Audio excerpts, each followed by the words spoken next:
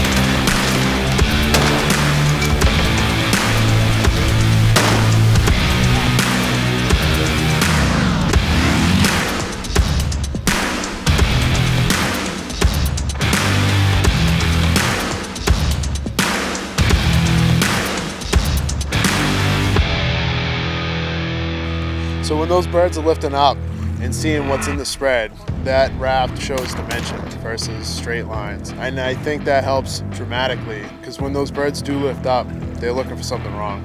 But where they're settled in on that raft, it looks just so comfortable. And you could see by every bird this morning that just went right to it every time.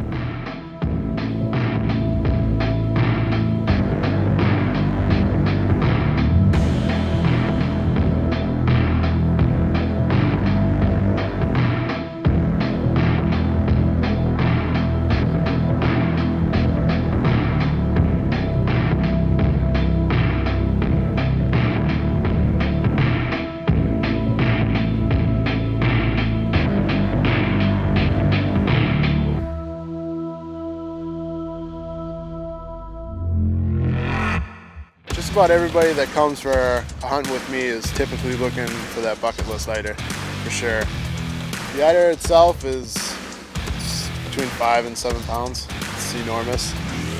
I mean, when you're seeing a bird come across the bay, you can tell right away that it's a beautiful drake.